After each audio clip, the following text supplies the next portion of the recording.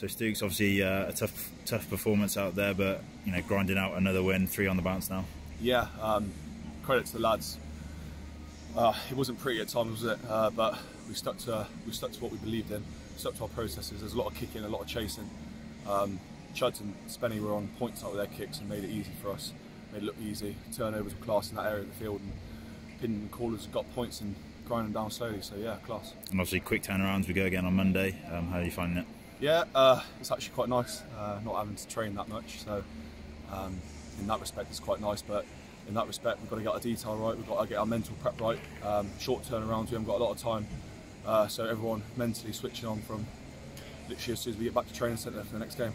And just how resolute was the defence tonight? Obviously, credit to them. You know, big Naravoro put in a few big runs there, and obviously kept him at bay.